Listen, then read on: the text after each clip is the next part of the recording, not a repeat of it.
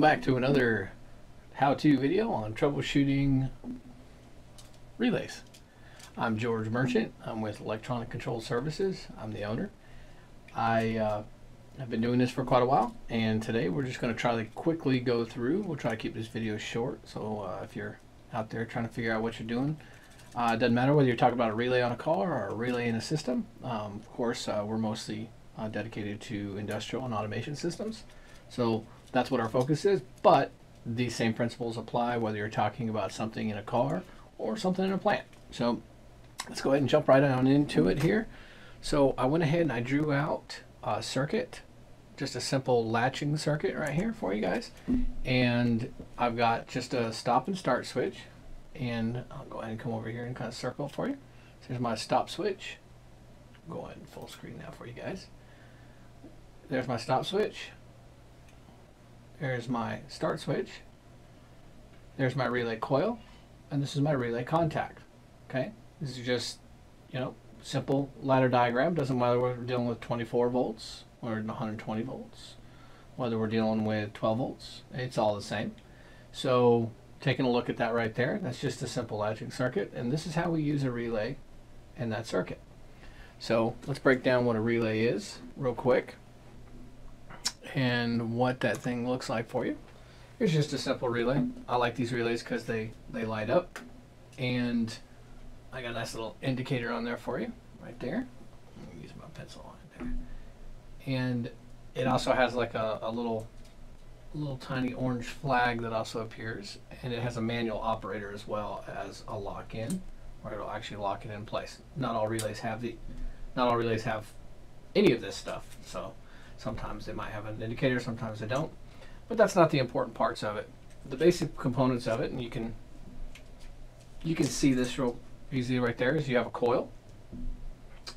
All that is just a copper winding. There you go. That's just a copper winding right there for you, so you guys can get a good look at that. Oh, too much light. All right. And then you have, if you look very closely, we'll try to get a good picture for you right there. That right there is your contacts. And when the relay gets energized, that contact moves. See that? See, and if you look closely, you can see that metal plate right there gets pulled over. I'm using the manual operator, but if I was applying voltage, it gets pulled in and it switches its position. Okay? So this relay, like most and just about all relays, have a normally open and a normally closed contact on that. Okay? So the normally open contact means no power passes through that. The normally closed means power is always passing through that. Okay? Or it's always true. So there's a third leg of that circuit, and that's your common. That's where your voltage actually comes in. So you'll have it coming in, and then one of these will be normally open and one will be normally closed. Okay? And then you have your coil voltage. Okay? So typically referred to as the A1 and A2 of the coil. Okay? If we look at our circuit again, that was my drawing. I'll pull it up on the screen here for you. There's your coil, and there's a contact. And this contact could be anywhere in a circuit. It could be all different places. But one side of it, we'll just say this is 0 volts, and we'll just say this side over here is 24 volts. So 24 volts comes into the A1, and the A2 goes on its reference or 0 voltage. Okay? This is not called common. None of these are called common. Okay? This would be called the common, and common can be any voltage. It's just the common point of the contact. Okay, that's the switched voltage. So you could take this out, this contact, and this actually could switch a whole different voltage. That's important to remember. Relays are oftentimes used to isolate between two different voltage. You may have a control voltage, and in the case of like a motor contactor, you may have 24 volt DC, and it may switch on, and it turns on a motor that's actually 480 volt three-phase power. So the contact is not necessarily electrically connected in the same circuit as the coil. So that's important to remember. So how do we troubleshoot this thing? Let's get down to the brass tacks. I don't take too much time explaining it. All right, very simply. So when we have a relay like such, it's actually not very difficult to figure out whether this thing is good or bad. And what you're going to be doing is you're really going to be doing this with the power on, okay? Warning, make sure that you're careful, follow all safety procedures, don't get hurt out there. 24 volt DC is relatively safe, so you don't have too much. Don't ground it out, it'll still melt metal. So what we're going to do is we're going to take a look at our drawing again, and we're just going to walk through that real fast. And then we also have our handy dandy meter, okay? So how you're going to do this when you are troubleshooting is you're going to take your meter and you're going to take it to voltage, okay? So if you're in an AC circuit, like say it's 120 volts, you're going to go with the little sine wave, little squiggly line voltage. Or if it's a DC like you're doing with 24 volt DC, you're going to go with the straight and the dotted line, and that right there is going to go ahead and give you what you need to measure, okay? I'll also be putting up other videos on meter usage, as well as other tips and tricks. So let's just move along here. All right, pull this up real quick. All right, so what I want to do first is I want to make sure that voltage is getting to my coil, because many times the coil is not bad, nothing's actually wrong with it or anything. It's just that it's not coming on because something else in the circuit, say, you know, your stop button, start button, something like that, something else is not allowing voltage to actually pass to it, okay?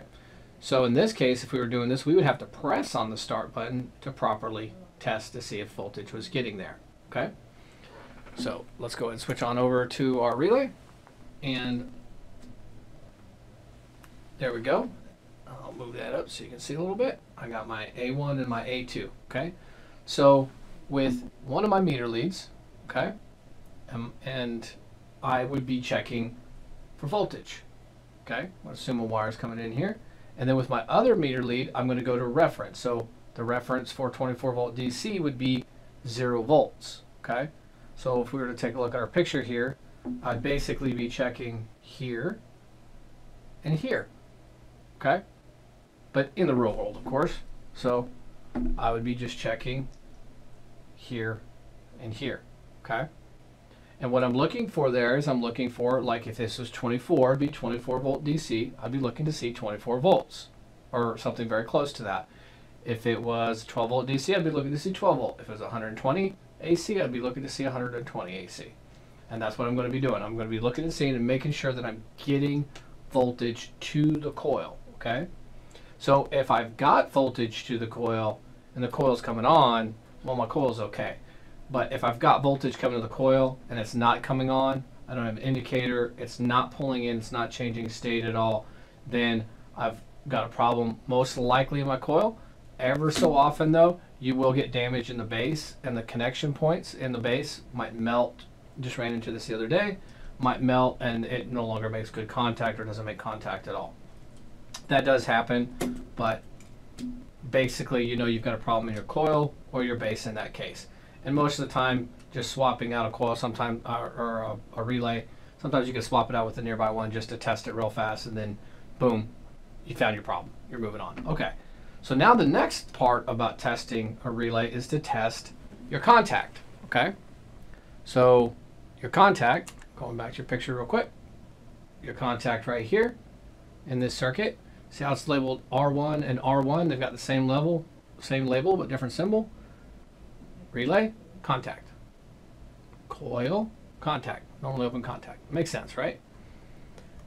So in that case, what I would be doing is I'd be looking and seeing what voltage am I using, right? What voltage am I using? And which side am I going to? So if I've got my incoming voltage, so we'll just assume we're still 24 volt DC, I would be going 24 volt DC and my reference is 0. So if this goes to 0, like it does in my picture, you can kind of see my picture in the background, okay?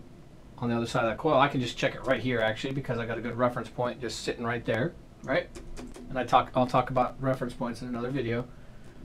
And that right there, and I say, okay, I've got voltage going there. If I don't have voltage going there, then this isn't my problem.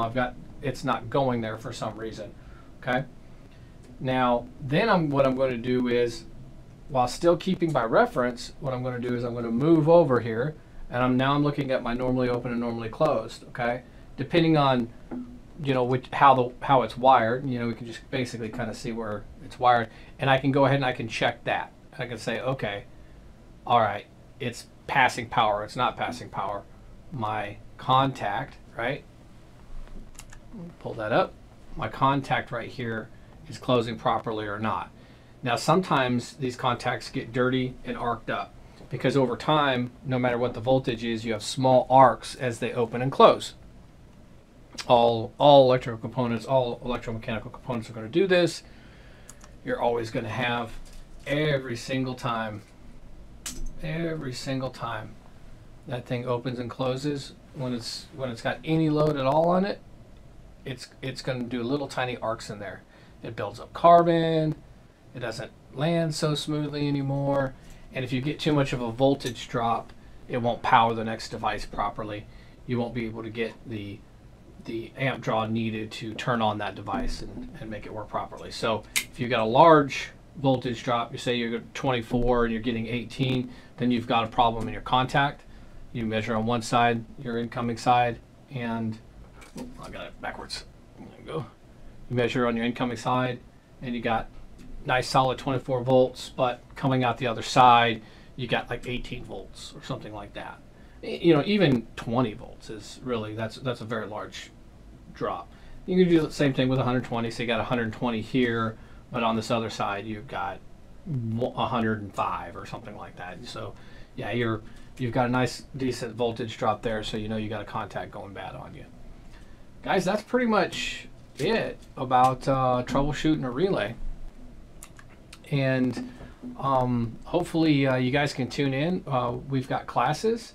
I'd love it if you could check out our website. It's www.improvedmaintenance.com, and links will be in the description.